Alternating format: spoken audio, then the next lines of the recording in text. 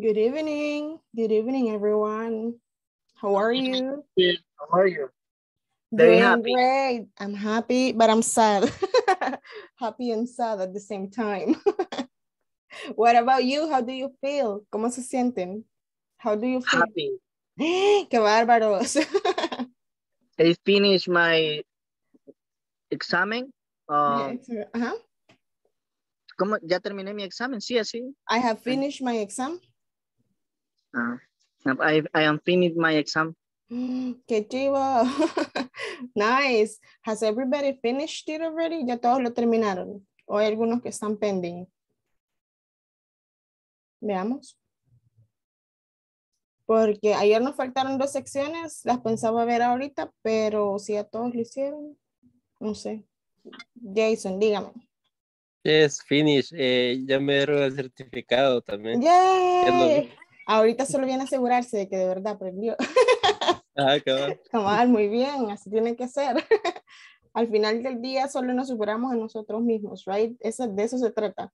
Okay, so if everybody already did the exam, we're going to proceed with the review. Si todos ya hicieron el examen, vamos a pasar con el repaso. Give me just one moment. Ya les comparto la presentación, just a minute. Let me know when you're seeing it. Me avisan cuando lo estén viendo.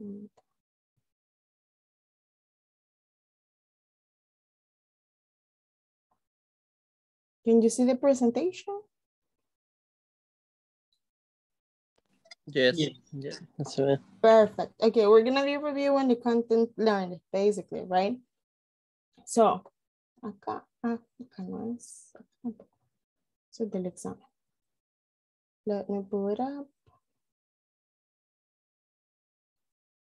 All right, so we're going to be starting with the adjectives first, okay? So what are the adjectives? Who can tell me? O bueno, ahí me ayudan a leer, acá ya está. Vean, vamos a leer esta parte con solo este cuadrito que está aquí. And then we're going to do the exercises, right? So I need one volunteer to read this section, please. Ronald, please. Adjective. Describe. Describe a person, place, or thing. For example, the green grass is growing. The word green is an adjective. Correct. Adjectives describe persons, places, or things, okay? They give us information about them. Nos dan información, descripciones de lugares, personas, o cosas, okay? So we have 1, 2, 3, 4, 5, 6. We have 6 exercises in here. Según el libro, la plataforma, ustedes iban a escoger uno de este y ustedes iban a llenarlo acá. Lo que vamos a hacer ahorita es que van a utilizar un adjetivo diferente, algo que no esté en esta. No van a usar nada de esta cajita. Ustedes pueden utilizar cualquier otro adjetivo que creen que describiría al sujeto en estas oraciones. Por ejemplo, está hablando la número 1. Los bomberos rescataron al gatito del árbol. ¿Ok? ¿Qué adjetivo podríamos utilizar para ese? Acordémonos que no vamos a usar nada de la cajita. ¿Qué adjetivos tenemos para utilizar? Veamos.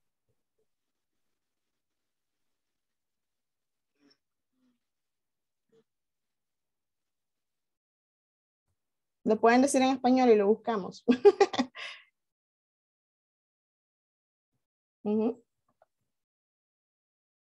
Courageous. Uno que yo utilizaría sería courageous, ¿ok? Alguien con bastante coraje, all right? Sería el equivalente a valiente. Courageous es otra forma de decir valiente, porque es alguien con coraje, all right? So, courageous. Y se lo voy a poner acá en el chat.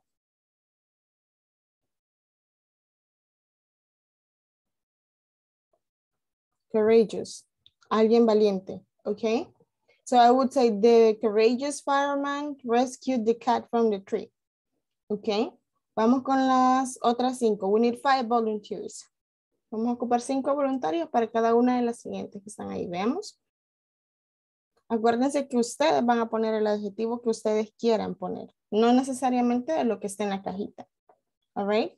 So we need volunteers. Veamos. o los puedo empezar a llamar por nombre, hacen mero. Vamos a ver, Luis Antonio, ¿me ayuda con la primera? El número 2. Okay. My friends and I are going to watch fantastic movie. Perfect. You see, it's not really that difficult. Muy bien. Si se fijaron, no es nada difícil. No se les está pidiendo nada del otro mundo. Pero sí, idealmente ya tendrían que haber buscado más adjetivos para incorporar en su vocabulario. ¿Ok? Veamos, Jason, number 3. My friend likes to read history books about fires. Fairies, very good, Jason. Fires. Good. Yes, y aplica, right? That's good. Next one, number 4 sería. We need a volunteer to read number 4. Veamos. One volunteer for number 4. O se la podemos dar a Eric. Eric, number 4.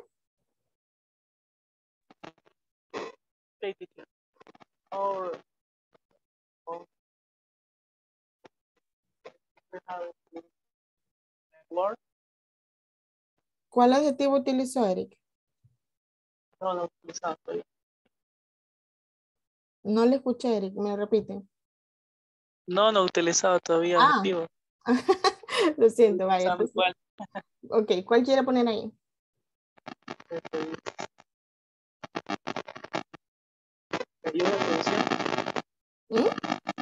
¿Me ayuda a traducción? Yes.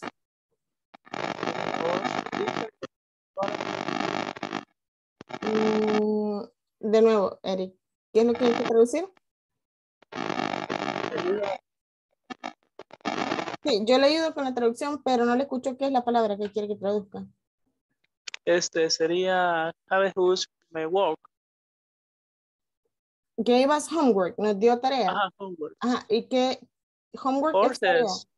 Nosotros, Our es nuestro, es el posesivo para nosotros, nuestra. Nuestra maestra nos dio tarea. Entonces va a usar un adjetivo que describa a la maestra. Sería, perdón, hungry. Hungry o angry. Angry, perdón. Ok, our angry teacher, léala. I hungry teacher. Angry, con A. Angry teacher have used on my work. Gave us homework, repeat. Okay. Gave us. Or hungry teacher have used on my work. Thank you, Eric. Okay, thank you for trying. Okay, number 5. Vamos a ver, Edwin. I don't know if it's correct, but I say it. My boy socks has hole in it. Yes, that's correct, Edwin. Yes, that's good. Number 6 and last one. Das. Okay. And we need one more volunteer for that one. Veamos. Hilda, please. Does love metal music hurt your ears? Hey, ¿qué tiene contra el metal? Does metal music hurts your ears? Very good, Hilda. That is correct. Ok, idealmente mi consejo en esos días que van a estar sin estar en clases, traten de agarrar mucho vocabulario. Busquen palabras, 3, 4 palabras diarias de vocabulario, adjetivos o verbos, para que cuando inicien el siguiente módulo ya tengan vocabulario para generar conversación de entrada. Ok, we're going to rearrange the sentences. Vamos a rearreglar esas oraciones, ok? And then, let's see, we need 9 volunteers para esta. Hay uno para cada uno, so we need 9 volunteers. Vamos a levantar la mano y le vamos a ir asignando. Edwin, you will be number 1. Ronald, you will be number 2. Hilda, number 3. Jason, number 4. Jennifer, number 5. Eric, number 6. Irving, I'm going to give you number 7. Jose Valle, I'm going to give you number 8. Y Josué, number 9. Okay? Empezamos. Okay. I am not a teacher. Thank you. Very good. I am not a teacher. Perfect. Number 2. She is my mother. Correct. Number 3. Are the boys happy? Perfect. Number 4. The girl is in the room. Correct. Number 5. We are not at home. Very good. Number 5 too. Ajá, léamelo de vez. My Yeah. dad is smart. Correct. My dad is smart. Thank you. Number 6, please.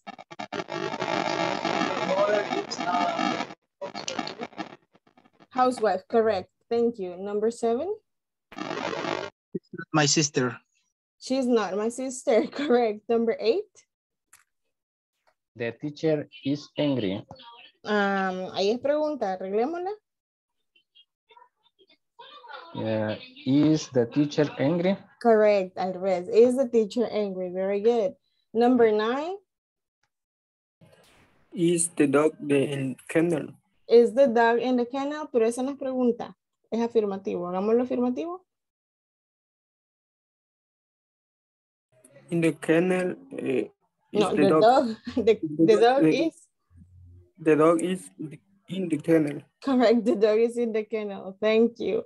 All right. Y si se fijan, tenemos oraciones afirmativas y negativas y preguntas usando el verbo to be en ese cuadrito. Así que lo que vamos a hacer ahorita es que vamos a hablar we're going to talk about our families. Okay, we're going to describe our families. Vamos a describir a nuestras familias. Más que todo, no físicamente. Vamos a describir nuestra familia hablando de cualidades y cosas, right? For example, my family is very big. We are 6 people in my family. We are 6 people and everyone has a different, no, everybody has a different personality. For example, my father is a very serious man. My father is very serious. My mother is the opposite. My mother is really calm, super calmada, and quiet, y callada, and quiet. My oldest brother, mi hermano mayor, my oldest brother is very tall, es muy alto. He is very tall, and he is very angry. My younger brother, mi hermano menor, my younger brother, he is also very tall, but he is not angry. He's not an angry person. He's a very happy person. And my sister, she is the baby of the family, and she's the baby of the family. She's 24 years old, 24 years old baby in the family. And she's a very, very angry person. She's an angry person. Okay. Solo hablé de cualidades, no hablé de descripciones físicas. Vamos a hacer lo mismo, pero cada uno sobre su familia. Les voy a dar 2 minutos por si lo quieren escribir y tenerlo listo y después lo vamos a decir. Quiero que hablen de cada integrante de su familia. Y si quiere incluir a su mascota, ya sabe que es it. So it's 8:15. At 8:17 we can start. En 2 minutos podemos iniciar.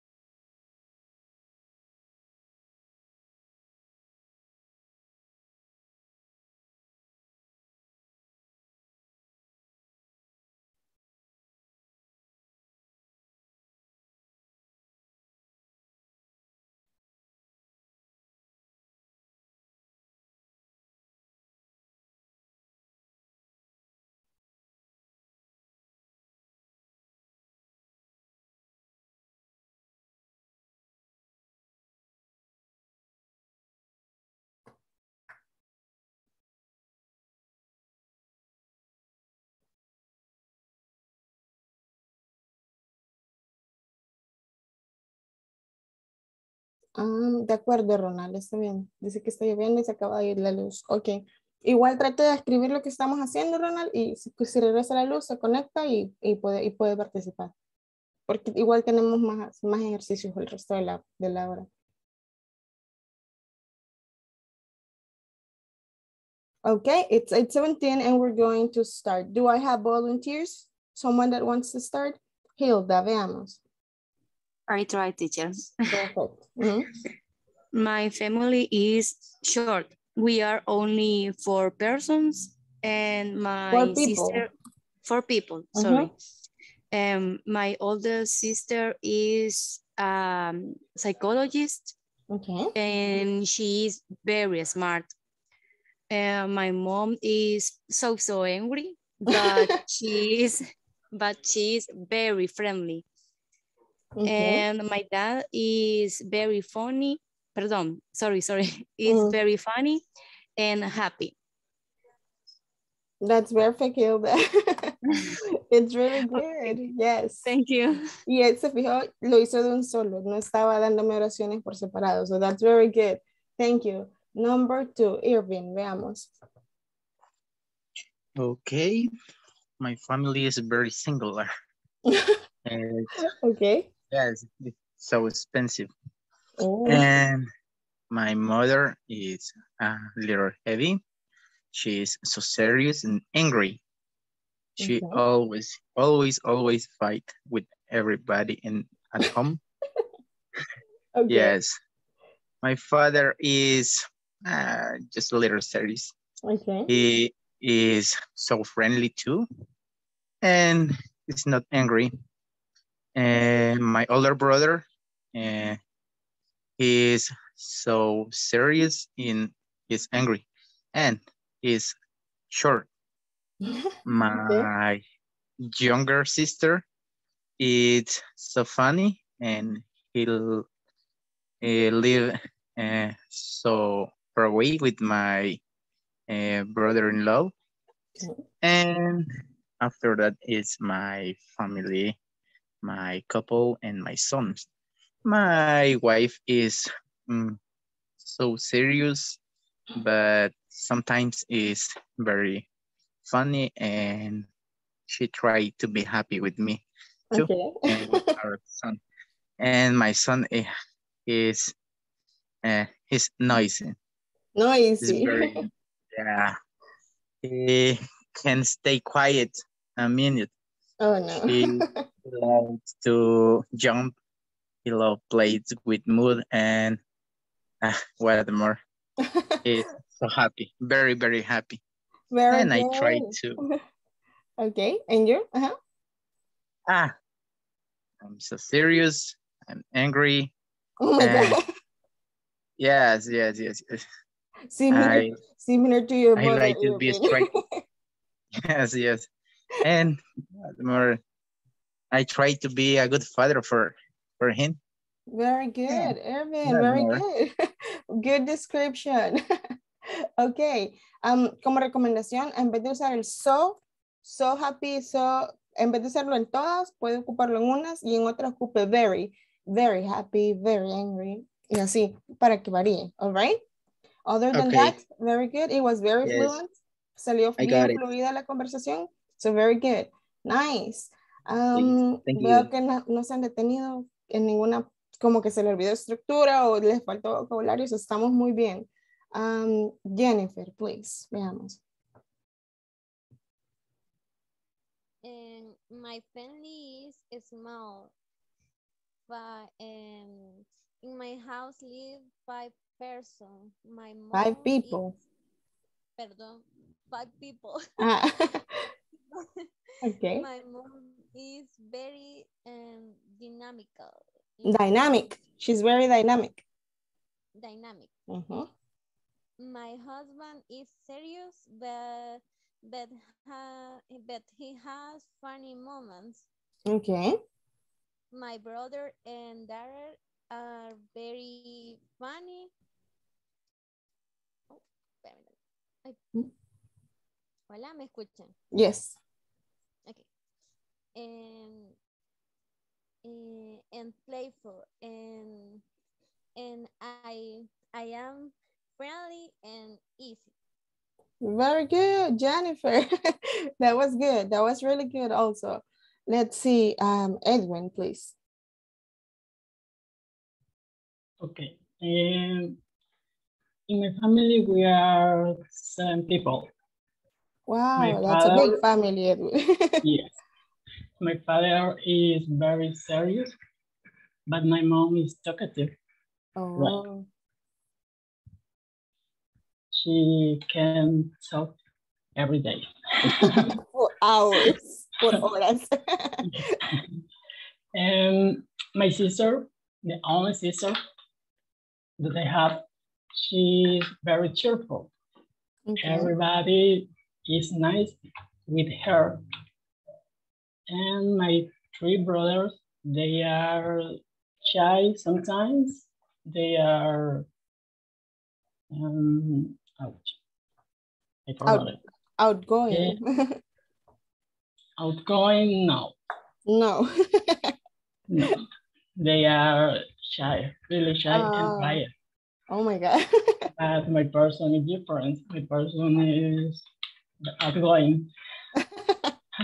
Oh, okay. Outgoing. Nice. That's good. Good personality. All right. Very good, Edwin. Good description. And you were using the right adjectives. Veo que ocupó más adjetivos de los que hemos visto en las clases, así que eso está perfecto, Edwin. So, thank you. Jason, veamos.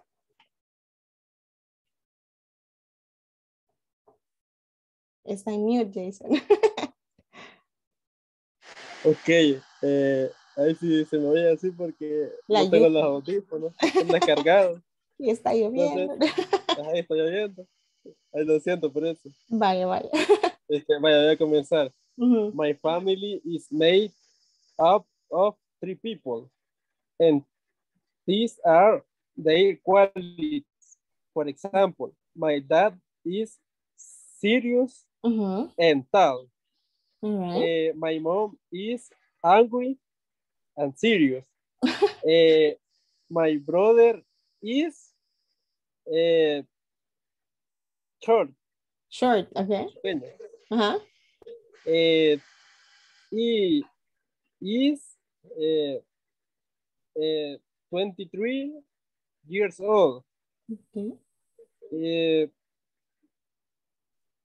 And younger than me, and I have a light brown dog. Okay. Oh, that's good. What's the name of your dog? El perrito. Yeah, what's the name? What's the name of your dog, Jason? Él se llama Che. Así le pusieron. Its name is? Its name is Che. Very good. Perfect, Jason. Very good. Good job. Vamos a ver quién falta de darme su description de family.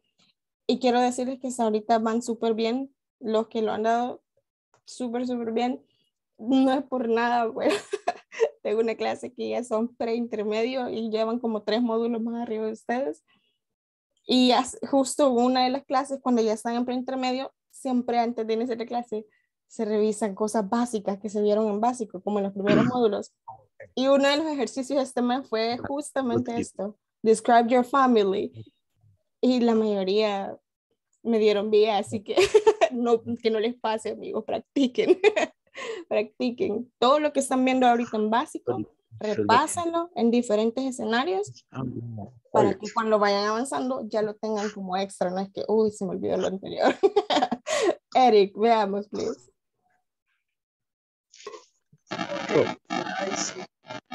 No pronuncio alguna vez, ¿no?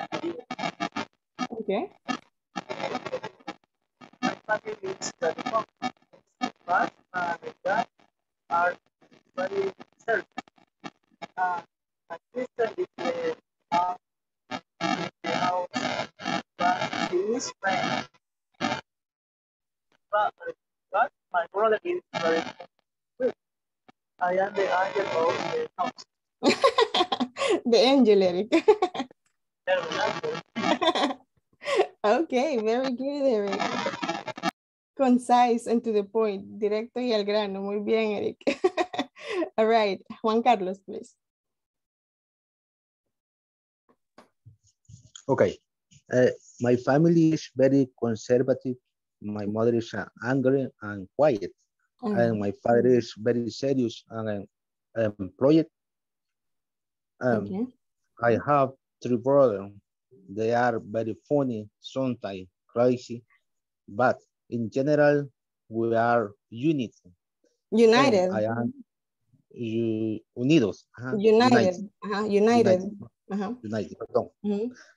I am funny, sometimes angry and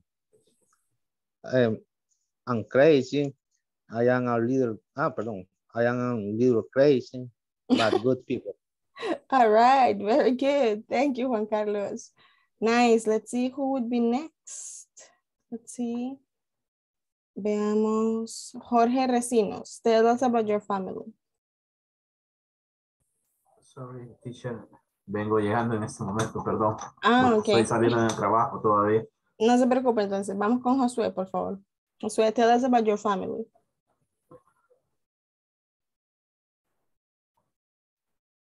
Josué, ¿está por ahí? Veamos. Josué, solo que lo veo en mute, pero no sé si está ahí. Sí. Está fallando aquí. Vaya, veamos, Josué. Descriptive family. My mother and the father. My mother and my father. Perdón. My father are happy, respectful, and very kind. My little brother is angry, but intelligent. He likes sport a lot and knows how to dress in the fashion. My sister is my sister. My sister is tall and cheerful. Okay. She knows how to make. Okay. My good food, we have a parrot and home and she like to sing. She likes to sing. All right. Very good, Josué. Thank you. Thank you. All right. Jose Valle, please.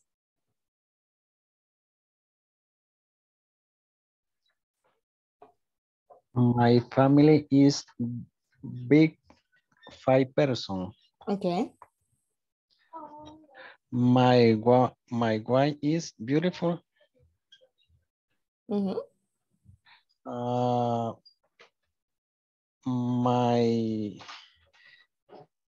Espérame que no, ni yo no entiendo lo que quise escribir.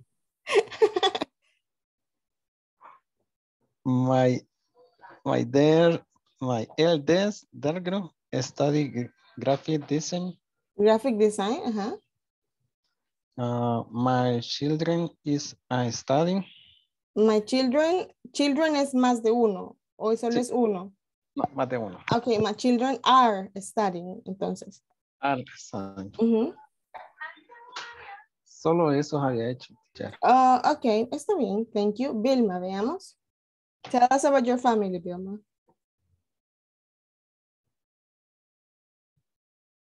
Vilma, ¿estamos por ahí? La veo en mute. Pero no sé si está ahí, Vilma. Veamos, Vilma. No está. Manuel, veamos. Tell us about your family, Manuel.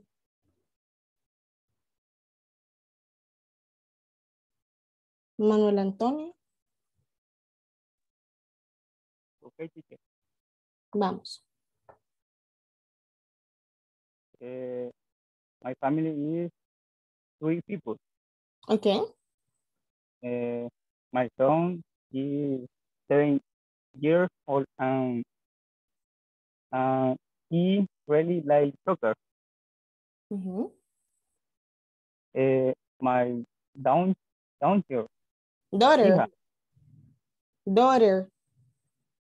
My daughter is 6 years old. Okay. And like to sing. Perfect. My wife. My wife? Wife is 20 9 years old. Okay. He take care of the children in the house. All right. Very good, Manuel. Very good. Good description of your family, your kids and your wife. Nice. Thank you to everybody who participated. Now, we're going to be checking some verbs of body movement, okay? Más adelante se van a dar cuenta en otros módulos que hay diferentes tipos de verbos. Hay verbos de acción, verbos para expresar sentimientos, etcétera, etcétera, right? Y van diferentes categorías de verbos. Les voy a mostrar ahorita unos verbos que son como los más comunes para body movement. Verbos que indican movimientos del cuerpo, ¿de acuerdo? So we have el primero que es inclinarse o doblarse, que sería bend, que es la muñequita que tienen ahí. Cuando usted se inclina, you are bending. O cuando se dobla para agarrar algo, you are bending, okay? So we need, we have 2, 4, 5, 5, yes. 6, 7, 8, 9, 10, 11 con la muñequita. Ok, so necesitamos 10 voluntarios. Cada uno va a leer uno de los verbs of body movement y va a hacer una oración, ya sea en presente o ya sea en progresivo, como ustedes gusten. Puede ser afirmativa o puede ser negativa. Por ejemplo, yo les voy a dar una. Bend, inclinarse o doblarse. Bend, ok. My brother never bends. My brother never bends to greet someone. Mi hermano nunca se inclina para saludar a nadie. My brother never bends to greet someone. ¿Ok? O podemos hacer otra. I cannot bend because I have an injury. No me puedo inclinar porque tengo una lesión en la espalda. I cannot bend because I have an injury on my back. ¿Ok? So, cada uno de ustedes va a leer de nuevo el verbo. Les voy a decir qué es. Si no está claro, yo les digo qué es el verbo, qué acción, y ustedes hacen una oración en la que lo incluyan, ¿de acuerdo? So we need 10 volunteers. Veamos. Uy, se me había esto. We need 10 volunteers. Vamos a iniciar. Edwin, usted va a tener el número 1. Le voy a dar el número 2 a Irving. Hilda, usted va a tener el número 3. Jorge Recinos, el número 4, el muñequito número 4, que serían estos de acá, ¿ok? El número 4 está acá, el siguiente, el número 5, se lo damos a Jason, y después vemos los demás, veamos. Teacher, I have a question. Tell me. What's the meaning of kneel, arrodillarse? Yes, kneel es arrodillarse. Okay, Correct. Thank you. Perfect. All right, vamos con el número 1. Lift, levantar. Levantar algo, como del suelo, por ejemplo, lift. Yes, that is my sentence. All right. She lifts the backpack of the floor. From the floor. On the floor. Yes, correct. She lifts the backpack from the floor. Very good. Number 2, please. Carry. Oh, perdón. Carry, Yes. Carry. Yes. Carry. Llevar. Maybe yesterday. Yeah. Maybe yesterday I have to carry water. Yesterday or tomorrow? Yesterday I was carrying. I was carrying water. I was carrying, yes. Carrying water, it seems like it's not common in other countries, but in El Salvador, carrying water is very common. En otros países no es común. Acá cargar agua, acá sí es. All right, very good. Uno a la 1 de la mañana, ni esperando que ándale de agua. Kneel, tenemos arrodillarse, kneel. Number 3, please.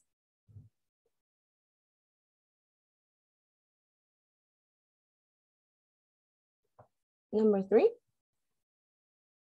Stay mute. Sorry. May I say that people pray kneeling? Yes, that is correct. Yes. Okay.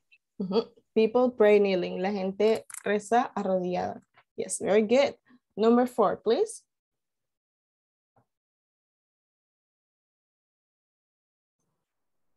On the question, hold es sostiene o sostener? Hold es sostener, yes. Okay.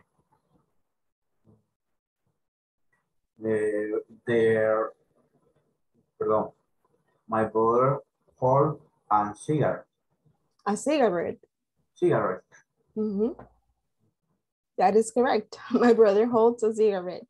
Acuérdense que cuando ustedes hablan en presente simple, en tercera persona, he, she, it, Easy. para todos los verbos que no son el verbo to be, le van a agregar la S, ¿verdad? My brother holds, my sister kneels, all right? En tercera persona. ¿Han visto la película de The White Chicks? The White Chicks, ¿dónde están las rubias? Creo que se llama, ¿dónde están las blancas? Algo así. La cosa es que hay una escena que se ha vuelto un meme que dice, deténme en cartera, ¿verdad? Sí, en inglés en realidad el meme dice, hold my purse, like hold my purse, como deténme la cartera. Y obviamente otras versiones le cambian, hold my child, hold my patience, anything. Pero a eso se refiere, hold, detener o sostener algo, ¿ok? En conversaciones como en el teléfono, por ejemplo, a veces si ustedes hablan con algún operador en inglés, y los quieren poner en espera, les van a decir, please hold. Se está diciendo prácticamente que por eso es que los mexicanos lo traducen, por favor, aguántame en el teléfono. Así que se refiere a eso, hold. Se refiere a que usted se queda en espera, right? Next, number 5, please. Okay, number 5. My father is sit in the sofa. Sit or sitting? Sitting. Father is Eso es lo que sitting. estaba pensando. Yes, my Eso father es lo que is... estaba pensando. Yes, progressive, porque tiene el verbo to be antes. My father is sitting. That is correct. Jason, very good. Then we have the second line. Tenemos la siguiente línea, que son 5 más. Vamos a ver, volunteers. 5 more volunteers to do the sentences. Para hacer esas oraciones. Veamos. De los que no han participado ahorita, we need 5 volunteers. Levantemos la manita, por favor, para verlos. Acuérdense que hoy es la última clase que tienen para practicar en vivo hasta que se inicie el nuevo módulo, ¿verdad? Así que hay que aprovechar, saquen el máximo provecho a esta hora. Tenemos a Juan Carlos. Juan Carlos, usted va a ser number 6. Number 7 se lo vamos a dar a Eric Alexander. Veamos, Manuel Antonio me ayuda con number 8.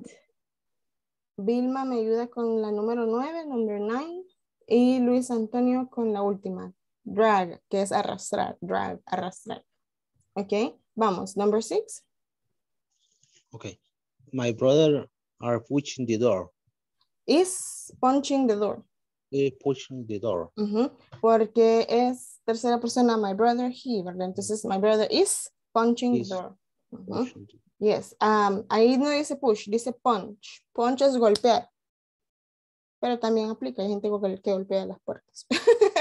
Right, so good one. Number 7, please. Okay, teacher. My brother pick up his toy. Yes, my brother picks up his toy. Y este verbo pick up es un verbo phrasal, un verbo compuesto. Si se fijan, todos los otros verbos aquí en la imagen tienen una palabra. Hold, sit, kneel. Pick up tiene 2 palabras. Es un verbo compuesto. Por lo general, esos verbos llevan una acción y una preposición, como pick up, levantar. Si usted quiere decir, te voy a recoger en la escuela, ocupa el mismo verbo. I will pick. Y aquí en medio, usted puede entre pick y la preposición up, ustedes pueden incluir un sujeto. Por ejemplo, I will pick you up at the school. Te voy a recoger de la escuela, ¿ok? I will pick my mother from the doctor. Okay, so it depends. Teacher, dígame. I have a question. No sé cómo formularlo en inglés, lo voy a decir en español. Vale, veamos. Bien, pick up se puede utilizar como contestar, porque he visto en películas cuando están en inglés. Pick up the phone. Que no contestaron, digamos, la llamada de alguien y dicen, I don't pick up the phone. I didn't pick up the phone. Correct. Yes. Es una muy buena pregunta. De hecho, No sé si en este grupo fue que les dije, de inglés a español, la mayoría de veces no traducimos literalmente, sino que interpretamos. O ya no se contrata o ya no se trabaja de traductor tal cual, sino de intérprete, ¿ok? Porque muchas cosas no se traducen literales por cuestión de cultura, más que otra cosa. Lo que usted mencionaba, si lo tradujéramos literales, yo no levanté el teléfono. I didn't pick up the phone. Yo no levanté el teléfono. Para ellos, people from the United States, levantar el teléfono, pick up the phone, quiere decir contestar. Pero nosotros en Latinoamérica no hablamos así, ¿verdad? Entonces, si yo estuviera interpretándole a alguien y dice, you didn't pick up the phone, yo lo traduzco como no contestaste la llamada. ¿Ok? So we are interpreting more than translating.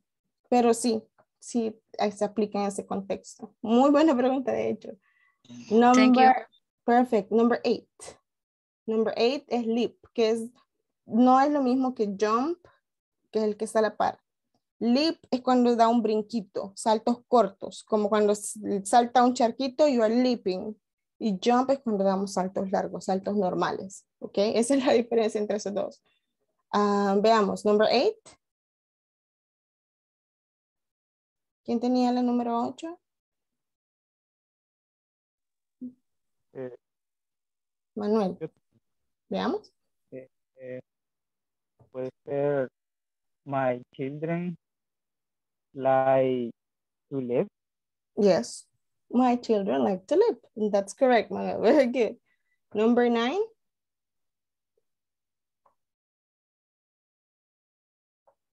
Number 9 la tenía Vilma, pero Vilma no sé si está ahí. Se quedó ahí atrapada. No me dice nada en el chat, Vilma. Confírmeme si está ahí, por favor. Y si no, le damos la número 9 a Karina Dueñas. Jump, saltar.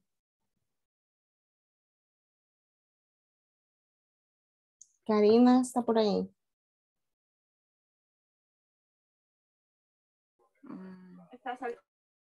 Hola, hola. Hi. My sister jumping. My sister is jumping. All right, that is correct. Yes. Siempre que ocupamos por recibo va el verbo to be antes. My sister is jumping. Okay, very good. And number 10, la última sería. Okay.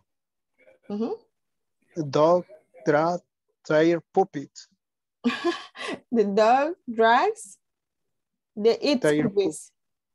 Its puppies. Sus cachorritos. Its puppies. Okay. All right. Dog drag is puppy. Correct. Very good. Perfect. So now you have this extra vocabulary. Ahora tienen este vocabulario extra para verbos de body movements relacionados a movimientos corporales. So we need more vocabulary. So we're going to talk about punctuation marks. Punctuation marks, signos gramaticales, right? Tenemos la coma, el apóstrofe, el how do you call it? Guión bajo, so all of those, okay? So van a leer cada uno de estos ustedes, okay? So we need 1, 2, 3, 4, 5, 6, 7, 8, 9, 10, 11, 12, 13, 14. We have 14, so we can go 2 and 2. Podemos hacer 2 cada uno, okay? 2 signos de puntuación cada uno, okay? So we're going to need 7 volunteers. Vamos a ocupar 7 voluntarios. Let me check. So Jason, you will do the first 2. Ustedes hacen los primeros 2. Edwin, los siguientes 2. Luego le vamos a dar los otros 2 a Eric, que sería full stop y exclamation mark, Eric. Luego tenemos Hilda con los siguientes 2, el amarillo y el rosadito. Luego tenemos a Irving con los últimos 2 de la tercera línea. Y de ahí vamos a darle a Jorge los últimos, bueno, serían 3, Jorge, los últimos que va a leer. Solo van a leer tal cual lo que está en la pantalla. Vamos, Jason. Ok. Coma y apóstrofe. Apostrophe, yes. Apóstrofe. Yes, correct. Comma and apostrophe. Cuando usted está dictando algo como ideas, por ejemplo, usted dice como, Dear sir or dear ma'am, thank you for writing us and this and this and that. Coma. Usted tiene que decir los signos de puntuación a la persona que le está anotando, right? So we have comma and apostrophe. Very good. Que sería, creo que se traducen solos, ¿verdad? La coma y el apóstrofe. Vamos a ver los otros dos que no son tan obvios. Edwin. Number 1 is hyphen. Hyphen. And number 3 is ellipsis. Yes, hyphen and ellipsis. Hyphen le decimos al guión bajo, hyphen, y ellipsis le decimos a los 3 puntos, ¿ok? A little time ago, a few days ago, I saw an Instagram. Hace poco vi un reel en Instagram donde un americano les pregunta a nativos americanos ¿cómo se dicen los 3 puntos en inglés? What is the name of the 3 dots in English? Y les pagaba $5 a la persona que le diera la respuesta. Les estoy hablando de native speakers, nativos americanos. Y era como, ¿cómo se llaman los 3 puntitos al final de una oración? What's the name of the 3 dots at the end? Y les dije, nadie se llevó los $5. Y it's very obvious, ellipsis. Así que ustedes no vayan a hacer, amigos. All right. Number 3, please, Eric.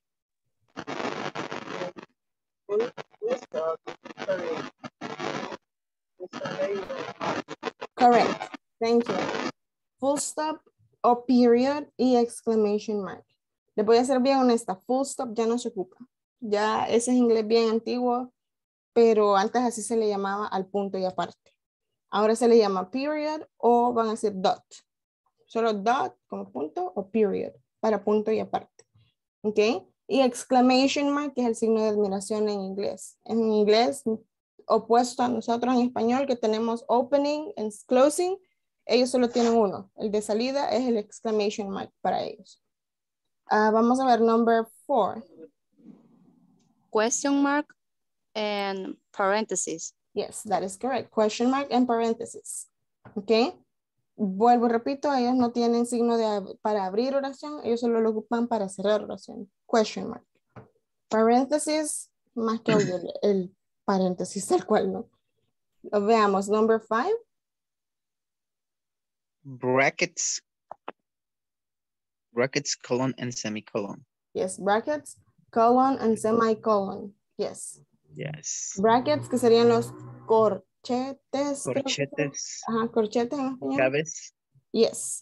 Colon se le llama a los 2 puntos. Ok, 2 puntos antes de cualquier cosa. Colon. Y semicolon, punto y coma. Ok, semicolon. Y los últimos 3, veamos. Slash. Y quotation mark. Dash. Yes. Quotation mark. Yes. Slash. Quotation. Yes. Slash. Acá tenemos un par. Slash. Si ustedes saben, hay 2. Hay como pleca hacia adelante y pleca hacia atrás. Ajá.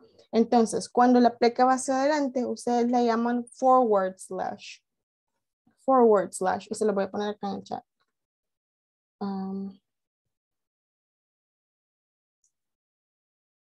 Forward slash, la pleca hacia adelante.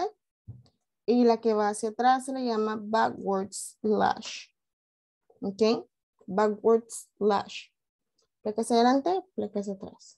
And then quotation, quotation mark, son las comillas. Okay, did you study for the exam?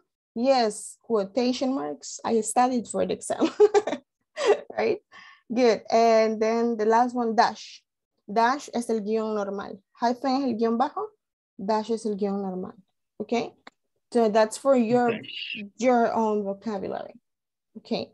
Now, we're going to spell some words. Vamos a letrar unas cuantas palabras. But I want you to take into consideration. ¿Alguno de ustedes ya ha visto o ha buscado el alfabeto militar o el NATO alphabet? Pueden ponerlo así en Google por si quieren practicar más adelante o en estos días. NATO alphabet. Espérame que me echamos. Pueden buscar eso en Google, NATO alphabet. Lo que les va a aparecer, busquen la sección de imágenes, porque les va a aparecer como las tablitas.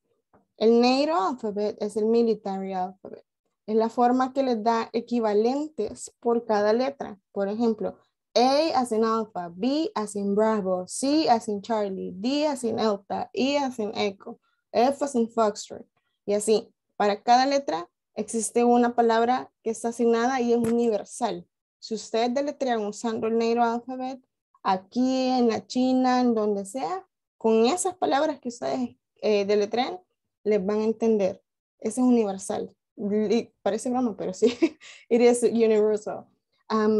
Hay personas cuando ustedes están al teléfono o cuando alguien no les entiende su apellido o algo así. Por ejemplo, el mío, Arévalo. A veces, hace años, cuando trabajaba en un call center, la gente era como, what's your last name? Y yo, Arévalo. Can you spell it? Y yo, Arevalo.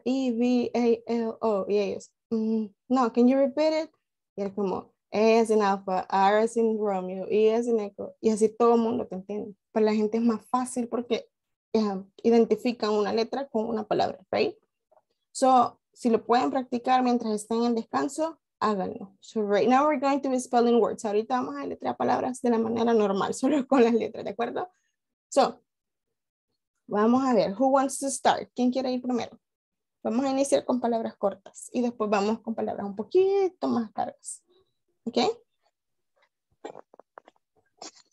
Vamos a ver. Jason, your word is going to be vote. Vote. De Vote. Vota. No, vote como votar por alguien. Vote. Acá se lo pongo en el chat. Ya. Yes. Ok. V-O-T-E. Yes, vote. Yes, like vote for president, this and that. Correct, yes. The next one, y la voy a ir poniendo siempre en el chat. Travel, Edwin. Travel. Está en mute, Edwin. T-R-I-B-E-L. ¿Quién está esperando por Edwin? ISSS now. Veamos. Ahora sí, Edwin, vamos. Okay. T-R-A-B-L-E. Perdón. Yeah. T-R-A-B-E-L. Correct. Yes, T-R-A-V-E-L. Very good. Next one. Do we have more volunteers? Veamos quién más quiere deletrear. Estamos en el nivel facilito ahorita. Very good. Hilda, you are going to spell this one. One moment. Okay. Ahí lo tenemos. Swimming, Hilda. Okay. This is spelling S-W-I-M-M-I-N-G. Correct. That is perfect. That is the correct word. Swimming. Okay.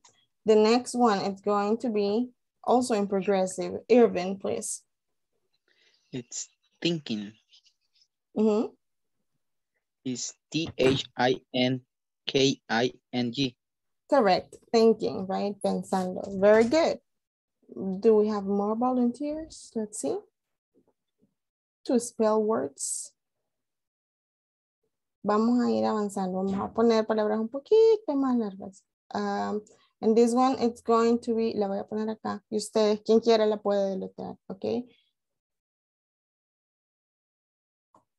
One moment. Vamos. Irvin, veamos. Withdrawing. Oh. I leave up the hand. La dejo arriba. Irvin. All right, who wants to spell that? ¿Quién quiere leerle que está ahí en el chat ahorita? Withdrawing. Withdrawing. Yes. Withdrawing means retirar. Withdraw, hasta la W. Withdraw es el verbo retirar. ¿Ok? Por ejemplo, ¿cómo se retira dinero del cajero, del ATM? You withdraw money from the bank. You withdraw money from the ATM. ¿Ok? Retirar dinero, withdraw money. Retirarse como... W-I-T-H-T-R-A-W-I-N-G. Yes.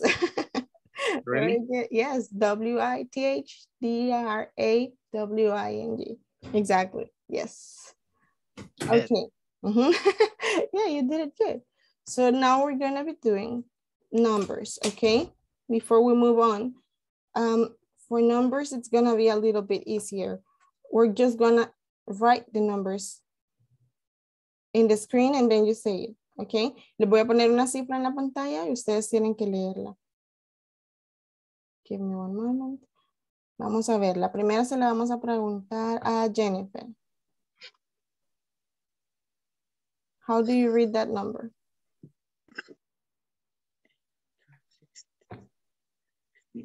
¿Cómo se lee ese número, Jennifer?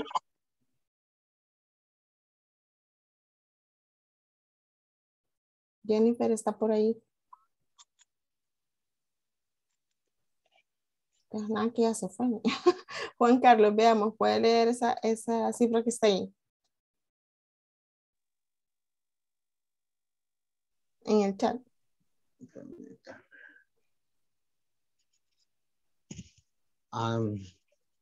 Sí. No recuerdo bien, pero vamos a ver. No sé, 108. Ese sería 800, porque es 800. 800, 867. 67.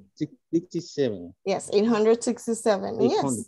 Yes, that is correct. Yes, that is correct. ¿Quién quiere leer la siguiente cifra? Veamos. Que está ahí en la pantalla. Se la vamos a dar a Karina. Karina está por ahí. Karina Dueñas. Solo que no sé si puede abrir el micrófono, Karina. Karina, yes, ¿no? Se le vamos a dar a José Valle, entonces. José, nos ayuda con la cifra que está ahí en la pantalla, en el chat, por favor.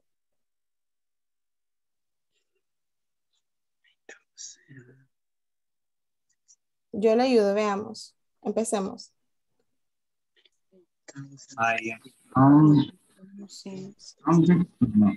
Ajá. 68. ¿Quién lo está diciendo? No es Jorge. A José, vaya, José Valle. Díganle de nuevo, por favor. 900. En vez de 900, vamos más arriba, para 9,000. 9,000. 9,000. 9,000 ¿qué? 668. Yes, 9,068. That is correct. The next one is going to be a little bit longer, okay? Esta es un poquito más larga, veamos. Who wants to try? ¿Quién quiere intentar leer esa? Manuel, veamos. Okay.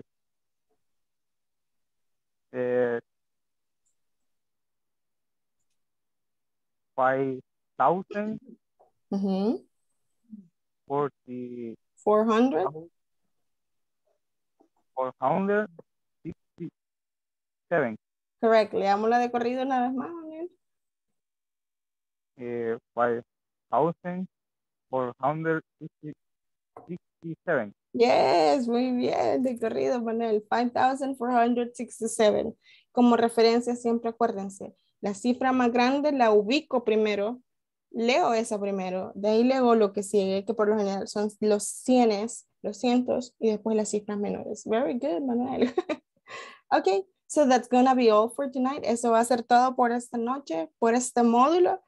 De verdad que me siento muy orgullosa de todos ustedes. Los felicito por el esfuerzo y espero verlos más adelante. Cuídense y feliz noche. Good night. Bye, teacher. Nos Bye, vemos. bye.